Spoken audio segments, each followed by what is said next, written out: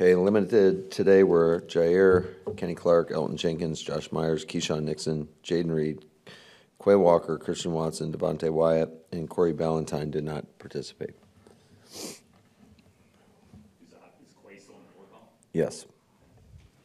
You feel like you got better linebacker depth than you've had in previous years to kind of handle that in case you can't play? Yeah, probably. I think when you just look at how, there's been no fall off. I feel like with just Eric Wilson's ability to go in there, and we just feel really good about that room overall. So all those guys are doing a great job. I think Half's done a great job with them, and Campanelli and Sean Duggan's in that room as well. So really confident with that room. You've got 4 guys there who have played a lot and done okay.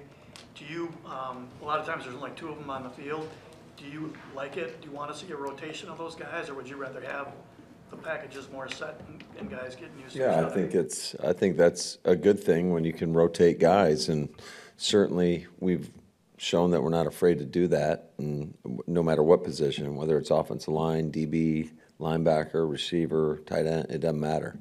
So I think that's a benefit to us that we're getting multiple people reps, and they continue to get better and better. Jacksonville hasn't been a huge blitzing team, but you guys have gotten blitzed a lot this year. Do you expect them to change? I don't know. I think they do a really good job just in terms of game to game, having a specific game plan. So I think you just got to be ready for it all, and certainly you have built-in answers within your scheme on how to handle certain situations, how to handle certain pressures. So we'll be ready for it. Matt, earlier in your time here, you faced the Eagles a couple times when Peterson was the head coach there. I'm just curious if there's anything about kind of a Doug Peterson coach team that stood out to you. No, just that I think they're well coached. I think he's always done a great job. I've got a lot of respect for Doug, not only as a football coach, but as a person. So I think he's always done a great job. Special teams, explosive returner, the punter's doing great. You got the veteran kicker now. Are there other players on your we-fense that you think have excelled this season consistently on coverage teams? Yeah, I think we've had a lot of guys. I think Zane Anderson shows up all the time. Bullard's definitely made some high-impact plays. Cooper, there's a lot of guys. Eric Wilson, Isaiah. We've got a lot of guys that we feel confident in. What would it mean to get Devonte Wyatt back? He was so productive those first few games for you. Yeah, he's really coming along nicely. He's had 2 good days of practice. We'll see where he's at by the end of the week, whether or not he's healthy enough to go. But yeah, I think when you look at the production that he's been able to provide for us, that would be big for our defense. Is he kind of what you envisioned when you went to this defensive scheme, that a guy like him in the middle would really thrive? Yeah, I think so. Just his ability. He's a quick twitchy defensive lineman, and a guy that can really explode off the football. So that is, a benefit of this style of system where we're more of a penetrating front as opposed to like a read and react playing technique. You just want to try to create chaos and carnage in front of you by blowing up the man in front of you. I know you brought up to the guys looking at Jacksonville's schedule and how all the close games that they've lost, they could be 5-2.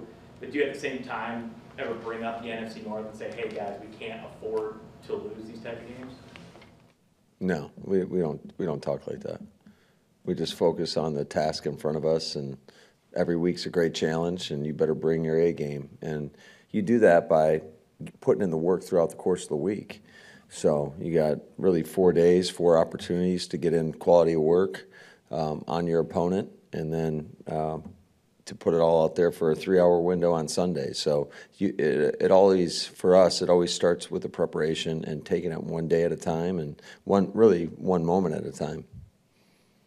Do you think you've kind of reached an acceptable level with the holding penalties and pre-snap with the offensive line? That was such a problem early on in the season. What's acceptable? It's never acceptable.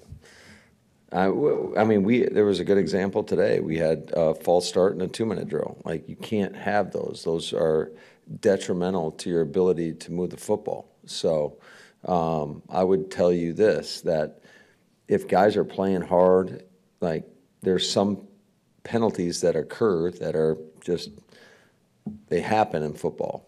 But the pre-snap penalties are, to me, a lack of focus and concentration. And I think those are the ones that you absolutely cannot have, as well as what I always deemed those post-snap penalties. Those are selfish. Like, we can't have those. So I would tell you that we're never accepting of any penalty, but also realizing that sometimes some things happen, especially if you're playing with great effort and physicality.